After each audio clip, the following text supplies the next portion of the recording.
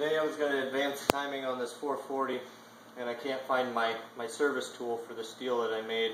What these are called, they're a knocker for removing the flywheel. You take your nut off and they actually thread on to the outside or the end of the crank, and they bottom out.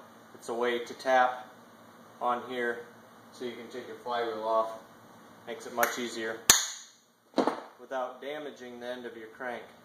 Now you can make one of these for basically anything, new, old, whatever.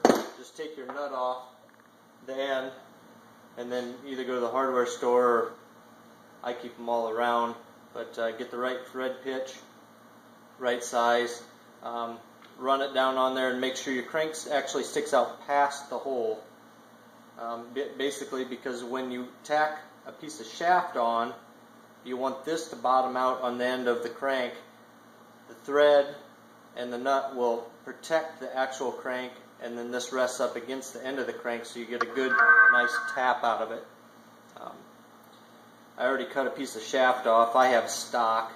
Otherwise, at the hardware store you can actually get the same bolt, or the same bolt with the thread pitch to go right just barely in the end of the bolt, as long as it's square, and then you can tack that on there. I'm going to weld these together. I'll show how it works on the steel.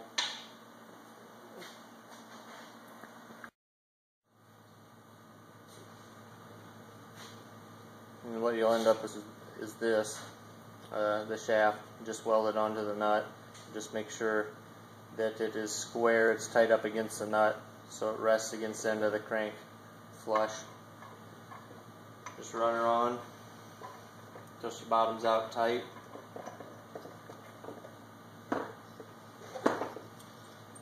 Hold up on the flywheel, give her a nice whack.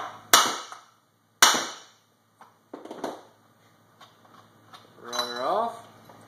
The flywheel comes loose.